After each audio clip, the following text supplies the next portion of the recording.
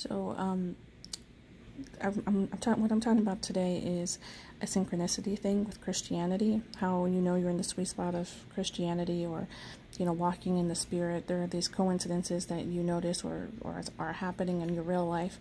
I was watching Marcus Rogers just as soon as he published his video on YouTube, how he's walking through Target and he noticed a book for children in the children's book area where this child was bent over and his butt was out and like literally no pants on and naked, and these adults were painting, and this was an illustration of these adults painting on the children's butt, and these adults interacting with tools on this children's butt, and I mean, it was just horrible. And we know what's coming. It's MAP, which is a minor attracted persons, and this of course is on the coattails of other things. It's a Pandora's box type situation. I really hope you're not looking too hard at my table. I don't know what I have on my table. Okay, all right. Just record. Okay.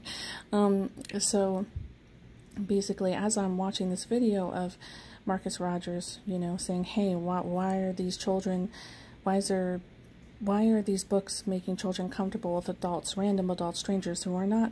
Nowhere in the book does it clarify these are the children's parents. They're all different people. Why are these books trying to make children comfortable with their backside being exposed and interacting with adults? I mean, if you just actually verbalize what you see, you can actually tell what they're doing. And as I was watching this video, my husband comes in with the book that I, from the mail. It came in the mail today, and I'm watching the video of Marcus Rogers talking about Target and these weird kids books, and this comes in the mail.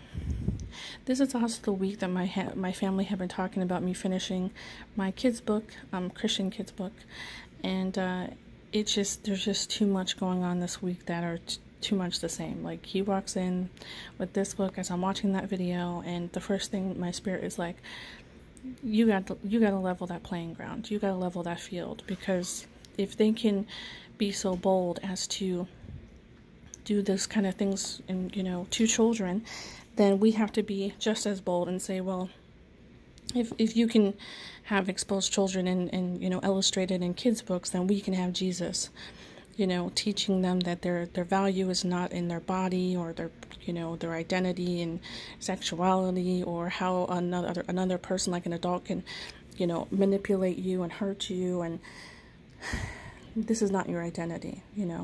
Those things are not what define you. We need more of this. My family are goofing off in the next room. Sorry. Joshua, stop it.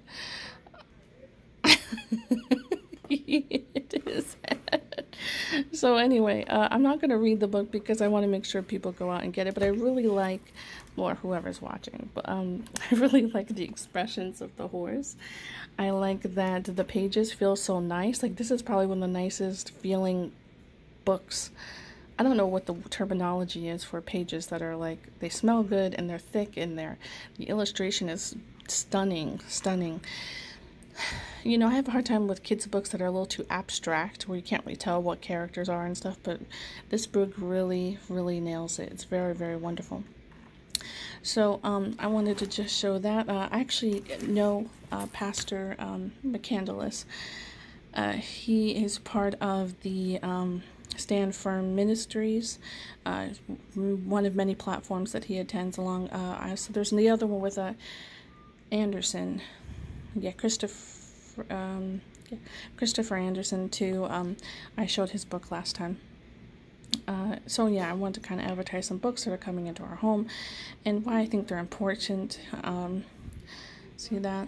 Children know about Jesus in the manger, Jesus on the cross, Jesus rising from the tomb. But do they know he is coming back? But they do not know he is coming back, nor that he will be king. Jesus and his white horse completes completes the picture of Jesus. Everyone should know by telling of his return and victory over Satan and the Antichrist and his kingdom. In a way, children will understand and enjoy. Well, this is Land of Christ is King Forever. I hope you go out and get that. And I don't know the publishing company, but that's their signature right there. So yeah, may God be with you. Let's look at this wonderful, wonderful hardback book. I'm very excited about it.